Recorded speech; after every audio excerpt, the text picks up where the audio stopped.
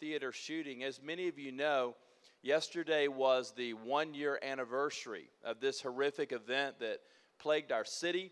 And I was just reminded as I was reflecting upon that yesterday about how many people today are still struggling physically, emotionally, spiritually, how many family members are still struggling as a result of these events that happened last year. And so let's just bow together for a word of prayer, and let's pray for God's richest blessings on those that are hurting today. Lord, we come before you today in the wonderful name of Jesus. We're reminded of the events of last year and how our city has struggled and how so many people have been hurting.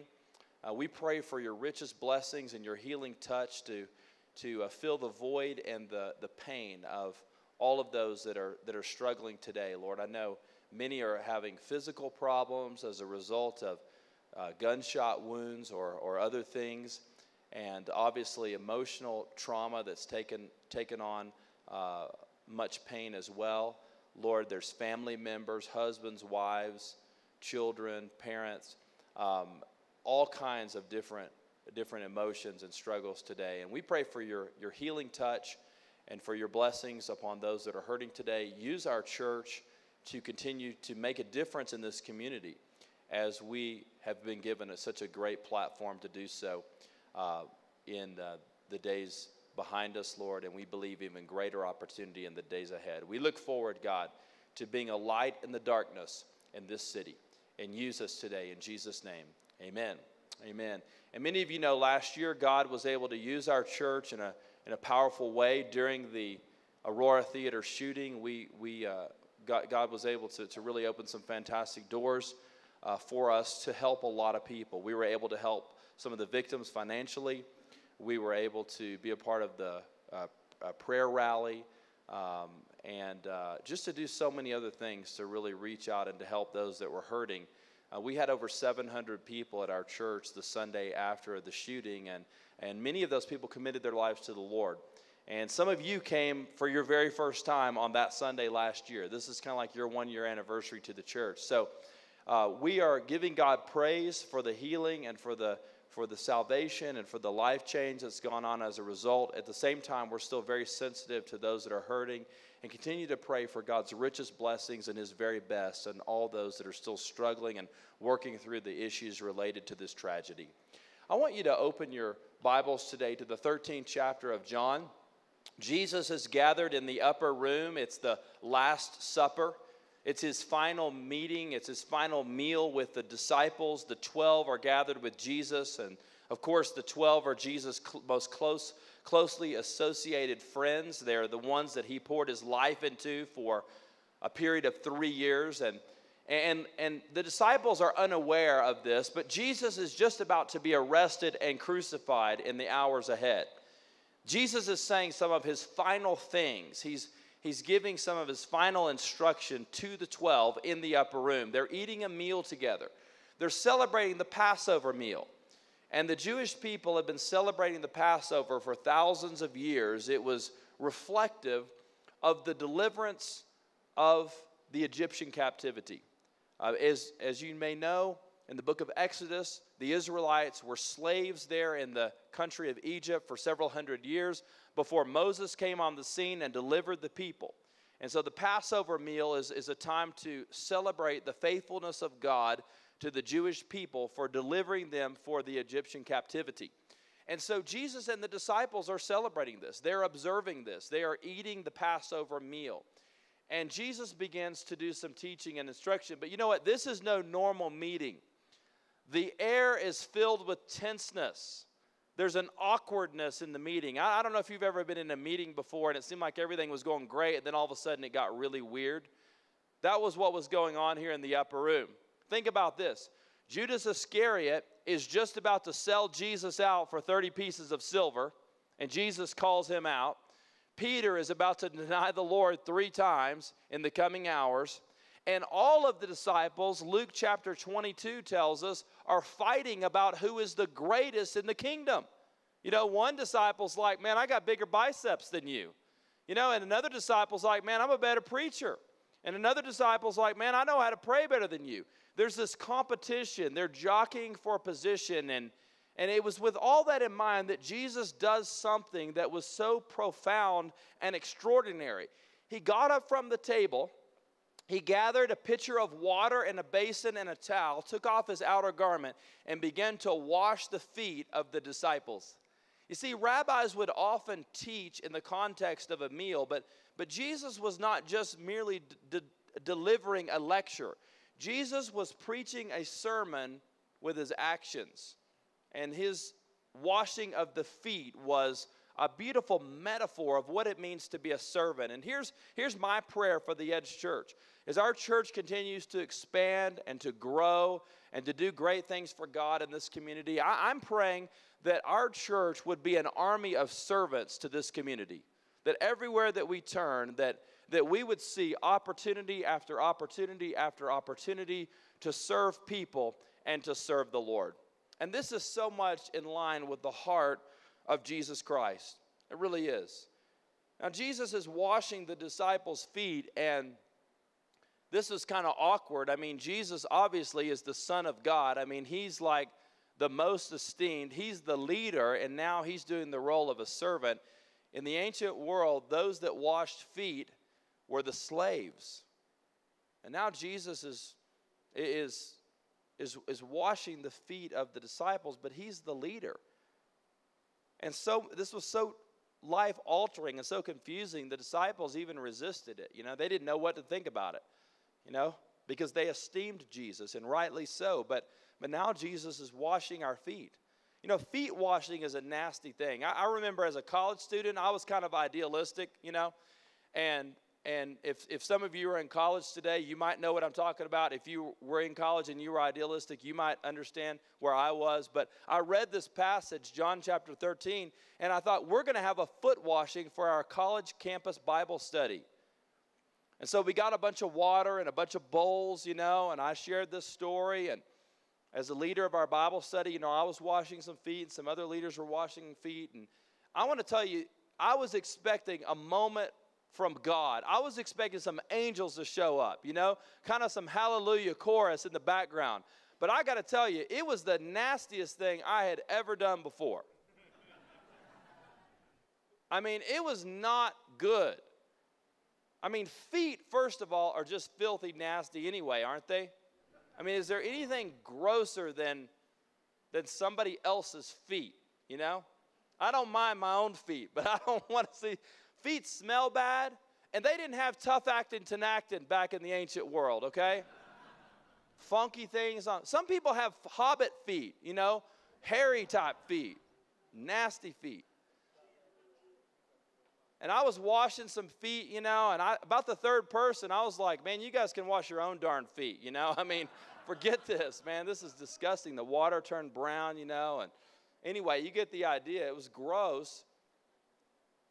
I'm so glad today I don't live in the first century world, you know, because in the first century world, washing feet was even more disgusting than it is today because people didn't have like normal shoes. They wore sandals. So if it was wet outside, their feet were muddy. And if it was dry outside, their feet were dusty. But either way, people's feet were a lot grosser, right?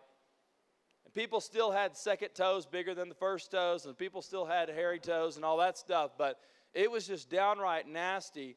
It was something that was gross in the ancient world is something that's gross today. Jesus didn't have any latex gloves. And so he's just washing the disciples' feet, man. Showing that heart of humility and service. And last week we kind of kicked off this whole discussion about being a servant. We talked about servants put others before themselves. Servants keep Jesus at the center of their thoughts and actions. And servants serve without complaining. And we talked about all three of those things last week. But today I want to share with you a couple of other things about what it means to be a servant. Because listen, if you will be a servant, you will have a stronger marriage. You will have better relationships. You will enjoy life more. And you know what you'll begin to discover is that when you begin to serve people, people will begin to serve you. Your life will be so much better if you will begin to consider other people's deal to be more important than your own deal. So let's look at the life of Jesus here from John 13. Notice in verse 1 it says, it was just before the Passover festival. Jesus knew that the hour had come for him to leave this world and to go to the Father. And having loved his own who were in the world, he loved them to the end. And then verse 2 goes on, it says, the evening meal was being served, and the devil had already prompted Judas Iscariot, son of Simon, to betray Jesus. Now here's what's so amazing with what's going on here in chapter 13. Jesus knows that Judas is about to sell him out. He knows that the disciples are about to abandon him. Listen, when Jesus was crucified, all the disciples went AWOL. He knew that Peter was about to deny him, and he loved them anyway. Is that not amazing? I mean, you would think that Jesus would be like, you guys are about to turn your backs on me. I'm not washing your feet.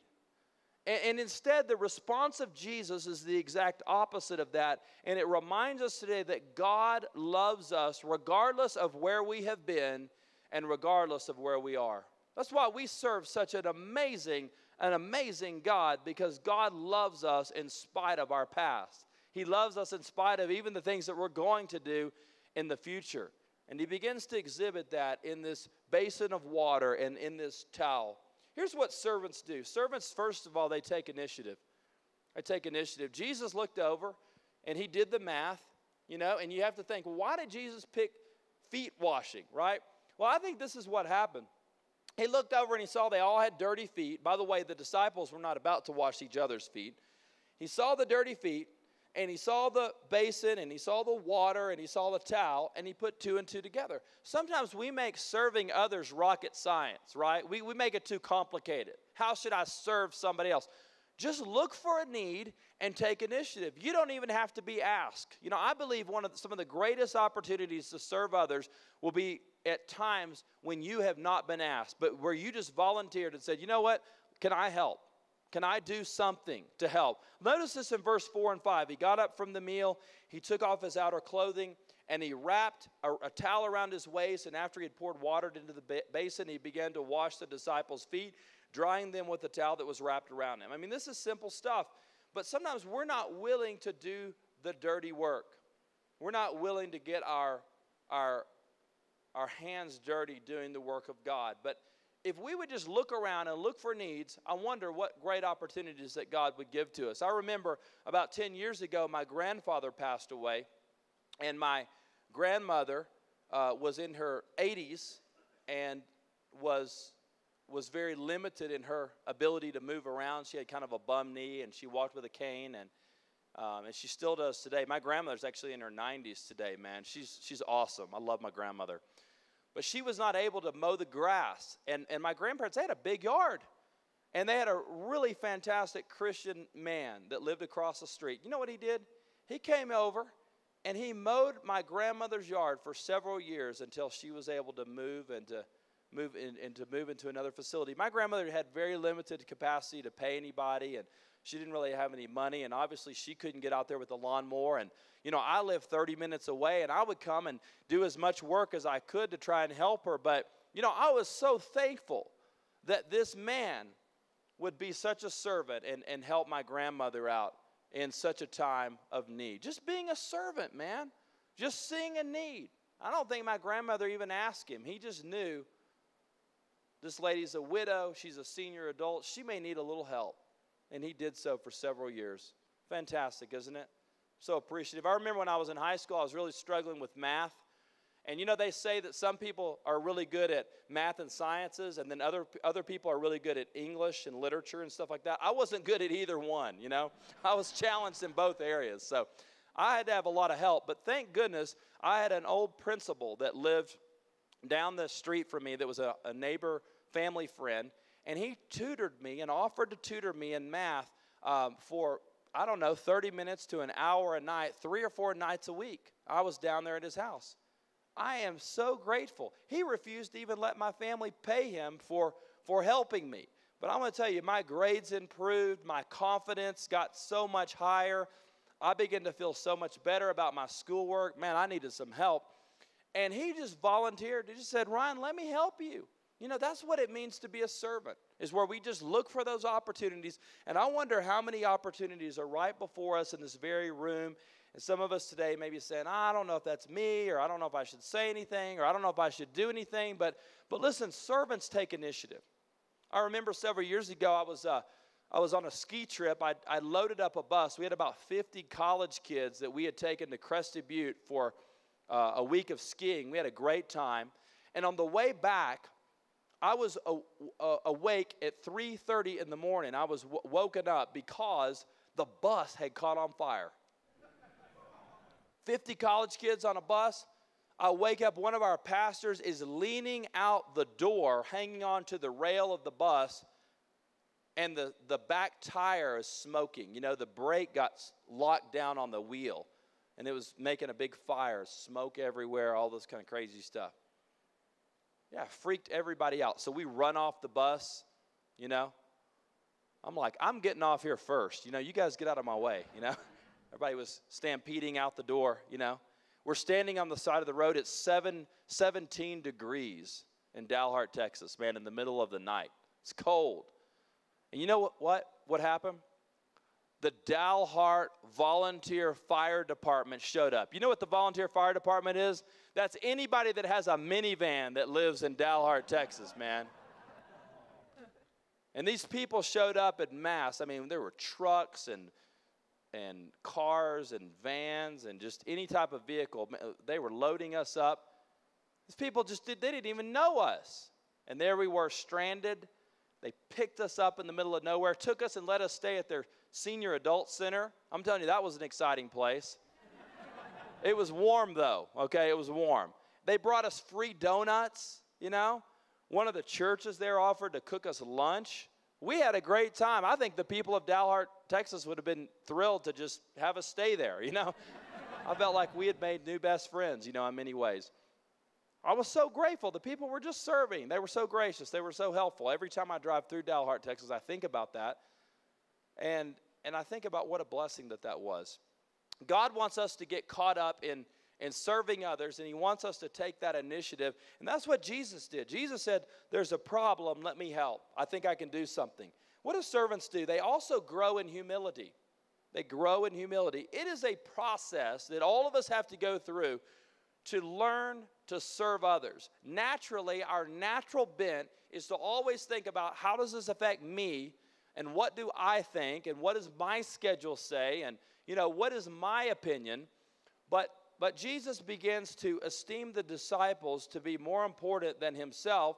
And when he comes to Simon Peter, he's not received with open arms. Look at verse 6. He came to Simon Peter, who said to him, Lord, are you going to wash my feet? Jesus replied, you do not realize now what I am going to do, but later you will understand. In other words, Peter, you don't get it. No, said Peter, you shall never wash my feet. And Jesus answered, well, unless I wash you, you will have no part with me. And then, Lord, Simon Peter replied, not just my feet, but my hands and my head as well. In other words, just go ahead and give me a shower, Jesus. Now, why is Peter resisting the help of Jesus? I believe it's because he was filled with pride. Sometimes when people offer to help us, we don't want help. Sometimes when we're struggling, we refuse to let people help us. And that's really rooted in pride. Did you know that? Sometimes we just say, my marriage is falling apart, and I'm struggling financially, and I'm struggling spiritually, and I don't know what to do about this, and I don't know what to do about that, but I'm not going to ask anybody for help. I'm not going to let anybody help me because I got this all going on myself. And that was Peter.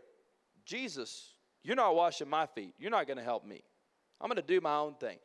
If you flip it over, there's another side of pride too. Some people are prideful in refusing to let others serve them. Other people are prideful because they expect everybody to serve them. Some people come to church and they're like, what can everybody do for me? And sometimes we can look around and think, well, it's all about me and all about my issues and all about what's going on in my life. And, that's driven by pride too. God wants us to respond humbly, and the person of humility realizes that they need help from other people, but they also realize it's not all about them. So what do we do? servants grow in humility. And you see in verse 5, it says, after that he poured the water in the basin and he began to wash the disciples' feet, drying them with a towel that was wrapped around him. So Jesus begins to wash all of the disciples' feet, but Peter told him no, but look at this. Then he said yes. And I love this about Peter. Now, we make fun of Simon Peter sometimes when we read the Bible because he was kind of like the disciple that would always say things and then think about them later, right? And some of us are kind of like that before. You know, we say all this stuff, and then we think about it, and we're like, oh, I can't believe that came out of my mouth. Well, that was Simon Peter, right? Talk now and think later. And we see this when Jesus and Peter are walking on the water in the Gospel of Matthew. As long as Peter's eyes were on Jesus, he's walking across the water. When he begins to look at the size of the wind and the waves, he begins to sink. He has this great moment of faith, and he has this total moment of doubt and unbelief. And I believe Simon Peter really is a character that we can all relate to so well, because most people are filled with both. We are a complex combination of both faith and doubt, right? We have the ability to believe God for some big things, but then we also have the ability to get kind of freaked out too. And all that's going on, all that's swirling around in Simon Peter's mind. But listen, while Peter would say things he would have to apologize for later, let's give Peter some props, because listen, when Peter realized he had messed up, he corrected it, right? And that's the heart God wants us to have, is a heart of what the Bible calls repentance. Repentance is when we're going one direction and God shows us that we're wrong, and then we change and we go back the other direction. And Peter, with no hesitation, moves from, you're not going to touch me, to give me a shower, please, Jesus, you know. Wash my hands, wash my head, wash all of me, you know. And I love the fact that he had this humble heart that just begins to turn and to twist. Maybe that's what God's saying to you today. Maybe you've been wrong about some things, but God's saying to you today, hey, it's time to flip over and to change immediately, and to do so quickly. And then Peter received the blessing of it after that. You know, we need to be washed and bathed by Christ. That's why Jesus died on the cross and rose from the grave, in order that he could take care of our sin problem, in order that we could be reconciled to God, that we could be made right with God. We can't be in right standing with God if we don't understand why Jesus died and rose from the grave. Once we embrace that, then God begins to change our hearts. He begins to change our minds. He begins to change our lives. And Jesus washed the feet of Simon Peter to show him this. Now, this is so countercultural, because in the ancient world, the servant always esteemed the master. Moses was served by Joshua. Elisha served Elijah. The disciples served Jesus. And now Jesus takes this whole thing and he turns it around the opposite direction. And he says, the greatest among you will be the least. If you want to be first, you got to be last. And he begins to teach the disciples some profound things that they had never considered before. Jesus served without fanfare, without accolades. You know, Jesus' harshest words in the Bible were not to the woman at the well, not to the woman caught in the act of adultery. Jesus' harshest words were to the Jewish religious leaders who were filled with pride and did not serve and did not have humility. And so we need to learn from that. I love verse 16 where it says, I tell you the truth, no servant is greater than his master, nor is a messenger greater than the one who sent him. So servanthood is a mindset. It is a mentality. It influences everything that we think. When we begin to think like a servant, we begin to hold up the needs and the desires of other people, and we begin to consider those more important than what we want to do and what's going on in our lives. And, you know, I was so proud of our church yesterday. We had a fantastic day of serving. How many of you were over at the building yesterday with us serving? Yeah, a bunch of us, right? Yeah, we had over 100 people there on the campus yesterday doing stuff. Is that not cool? 100 people, man, working hard. And we had guys there from 7 a.m. to 6:30 p.m. I'm talking like working hard, cleaning toilets and moving rocks and And that's why half the church today is walking around like limping and stuff. If you see people, they look all sunburned and they look miserable to be at church today. It's not because they don't love the Lord. It's because they were busting rocks and moving rocks around all over the place for umpteen hours yesterday. But we served over 500 hours. We moved almost 100 tons of rock yesterday. Is that not amazing? We are the church that rocks, right? There you go. People were working hard. It was awesome, and I love that. And we just had a great time doing it. You know, I'm kind of proud today as a man. When you work hard, you need some battle wounds. And I don't know if you can see this in the back, but I was trying to cut a tree, and I got all these cuts on my wrist. You know, I almost fell out of the tree trying to cut the things. And I got a really great farmer's tan, you know. And you feel like if you got a farmer's tan and you got some battle wounds, you know, you really did something for God. So as a man, I'm feeling good today. I'm feeling accomplished, and I hope you are too if you were out there. But you know what? When we serve God, we begin to gain rewards. Look at John 13:17. Now that you know these things, you will be blessed if you do them. Jesus is saying, if you'll be a servant, if you'll wash people's feet, if you will serve people, if you will put other people's interests ahead of your own interests, you will be blessed. And there's not one person that's here today that does not want to be blessed by God. All of us want to be blessed. And when we serve God and we serve others, we will be blessed. Sometimes we see those blessings immediately. Sometimes those things are a little bit further down the road. Here's what I've found is as I've served other people, I found that people want to serve me. Isn't that amazing how that happens?